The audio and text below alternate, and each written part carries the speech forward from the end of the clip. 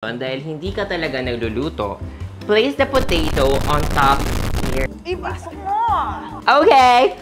Pag ganito. Wow! Hello everyone! I am Chef RJ, food content creator here at BiteSized. And I'm Chuchi, one of the multimedia content producers for BiteSized. And welcome to another episode of Bite Or Hi! Okay, so today, Chuchi, ipa-part 2 natin ang episode of kitchen gadgets ng vegetables. I-rate natin siya in 3 aspects. Boom! Effectivity. Boom! Cleanability. Boom! Affordability. Okay, sasabihin natin bite pag 3 pataas ang score niya, pag hype naman is 3 pababa. Okay, So, noted. let's get it on, Chuchi. Let's get it on! Switch on! Alright, Chuchi, let's get our first item. Oh my gosh, Chuchi, get the item? Ang item natin today is one step French fry cutter. So, kailangan natin dito ng... Anong gusto mo? Ng ano? Ano ba? Wala yung magbibigay ng fry. Wala na magbibigay ng ano. Wala magbibigay ng chopping board. Yes! Nasaan ka ba? Nasaan yung fries namin? Nasaan yung board? Okay, Chuchi. Sabi nila, dahil wala tayong fries, gagamit tayo na pwede nating i-cut na vegetables dyan. Ano ba yung pwedeng i-cut? Ay! So, we have cucumber. So, we have here our chopping board. And you do the honors. Paano? No, sis. You don't need that. No. So, according to instruction, dahil hindi ka talaga nagluluto, place the potato on top here. Nagluluto ako, excuse me. Paano? You do it na lang, sis. Are you ready? Ate! Go lang. Girl, feel ko kailangan kahit... Sige. At dahil ikaw ay masyadong maarte, let's cut our fruit. Oh, there you go, sis. It should work. Dapat gagana na to. Okay! 3, 2, 1! Oh! Alright, ate. So, let's rate this gadget's effectivity, ate. Effectivity, I will give this a 5 kasi gumagana naman siya perfectly. Cleanability, siguro mahirap siya hugasan. Meron siyang mga, napabox. So parang pag wala kang kunwari like, yung hard pressure water, hindi mo to malilinis. So siguro mga, mga 2. And for the last is affordability. So according to our producers, that is 85 pesos. Pwede Not na bad. to for 85 So, we will score that. Tugo na! Hindi pa ako nagbibigay ng scores.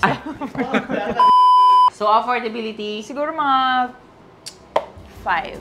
Sige. Yes. Pwede na to for 85. I was expecting na mga 100 plus. Ako din. Kailangan na sa mga 180, Mga 180, 150. gano'n. Alright, ate. Ano po yung total? So, ang total mo is 4, ate. So, that means this is... A bite. Bite. Next item.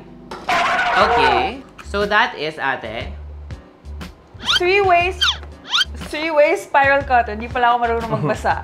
3-way spiral cutter. Paano siya 3-way? Maybe 3 ang kanyang blade. Ay! Kasi pwede mo siyang ilipat. So, this is 1, this is 2, and this is number 3, ate.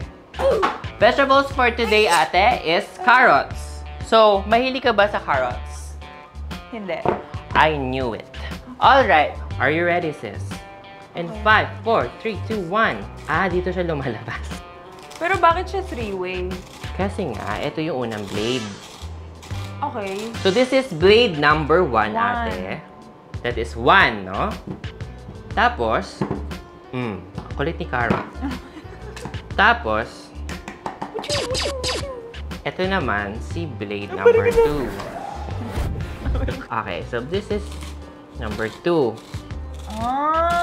Okay. Para pala siyang pencil sharpener. Why you pouring me? I'm right.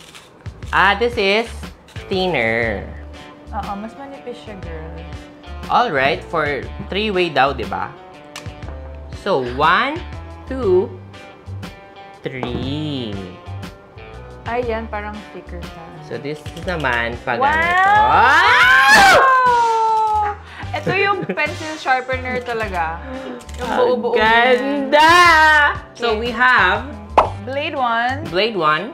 Blade 2. And blade number 3. So, yung difference itong dalawa is mas thinner lang si blade number 2. Tapos ito is palapas. Cute. And we will rate this na ate. Effectivity. 5. Talaga? Oh, 5 for me. Tatlo eh. Cleanability. Mahirap siya linisin, sis. I'm gonna give it 3. Kasi nga marami siyang blade, mahirap siyang hugasan if you don't have pressure water something onto your faucet. Affordability ate is, magkano yan? $397? Expensive. Medyo mahal siya. Feeling ko na sa worth 180 lang parang to. mga 180, 150 lang to. I'm gonna score this. Ano score mo? 2. 2. Ako din, 2. 2. So, the total is 3.3 by 3 pa rin. So, it means this is a bite. Okay! This is a bite, mga kapatid. So, next, go to the next gadget. Next item po. Okay? So, that is, ate, is... handle vegetable cutter. Oh my goodness! Okay, buksan na natin siya. Open. Uy, may plastic, May plastic pa. I love. Bagong-bago. Alam ko na to. Ito, maliit siya. Yasai. Ano yan? Yasai Japanese vegetable. Handle yasai kata. Amazing.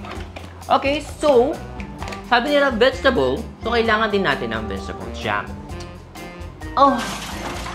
So this is Bell pepper. oh, so smart. Cute siya. Para siyang maliit na salad bowl. Yeah. Actually, di ba, sa unang episode, meron tayong maliit na version niya.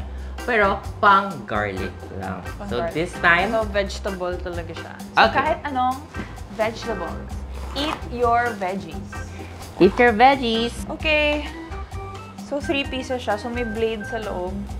You work it out. Okay. Madali lang naman. It's so fine! Okay, so ipapakita natin sa mga ka-bite size ang finished product ni bell pepper. Diba? Pang saute, not bad. So, mag-try tayo ng ibang vegetables, no?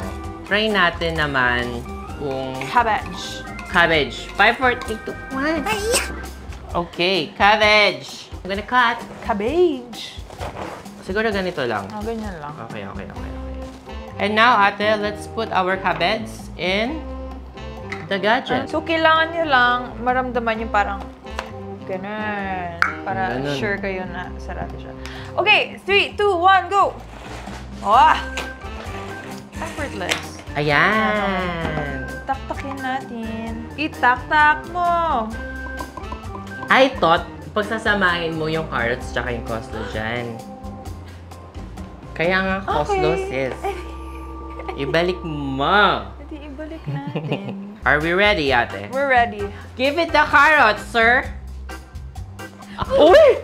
Alright, so we will cut the carrots para meron siyang pre-cut. Pre-cut. Ibasok mo! Okay. Are you ready? Okay. I'm ready. You shred the thing. Okay, 5, 4, 3, 2, 1. Mahirap siya! Hindi, yan. Okay na siya. Mahirap lang yung mga unang cut. Kasi buo-buo pa yung mga carrots. Let's see the finished product. Okay! Tingnan natin. Uy! So, hindi siya super fine. Pero okay lang. Parang lang siyang ginawang bits. Anyways, ate, let's rate this beautiful product. Effectivity. Effective naman siya. I mean, as you can see, fine yung cuts, tsaka especially dun sa cabbage. Super fine. I love it. I would give this a 5. Me too. Cleanability. Diyan tayo magtatalo. Oo nga, kasi mahirap. Wait, I teka. actually know. Madali siya linisin. Dito ka lang, you have to be careful of the blade. You know, we don't want injuries. So, I will give this siguro mga 4. Also me. 4. Lastly, affordability. And magkano po ito, Miss Ma'am, producer Miss Becky? 228 pesos. Feeling ko nasa 150 lang yun. Medyo mahal siya. Ewan ko, siguro kasi parang for me, kapag kitchen gadgets, hindi siya dapat super mahal. Kasi nga parang pampadali nga siya ng buhay, di ba? Yeah, feeling ko nasa worth 150 pesos. Same. So, we're going to rate this 2. Ate, the score is 3.6, which means ito ay... Bite this! Bite pa rin. So, dito na tayo sa mga favorites natin, gadgets. Okay. Ikaw muna. Okay. Ang favorite ko is itong 3-way spiral cutter. Na-amaze ka nga, no? Yes, yung lalo sa last part. Last blade. How about you, ate ko? Okay, so yung favorite ko naman, itong handheld vegetable cutter. Kasi sobrang bilis niyang makadice into small pieces ng kahit anong vegetable, kahit yung matigas na carrot. Alright, ate. So, we are done. Yes, we are. Magbababay na tayo, di ba? Di ba, ate? Okay. So, ate is walang gana na. Ako na po ang mag-outro for today's video. And for more kitchen gadgets like this, don't forget to like and subscribe to our YouTube channel, BiteSized.ph. Okay. Say bye-bye na, ate. Bye-bye. Bye. Love you. Subscribe. Hanapin niyo ako sa 8list. Charot, di rin ako nagtatalent. Bye-bye.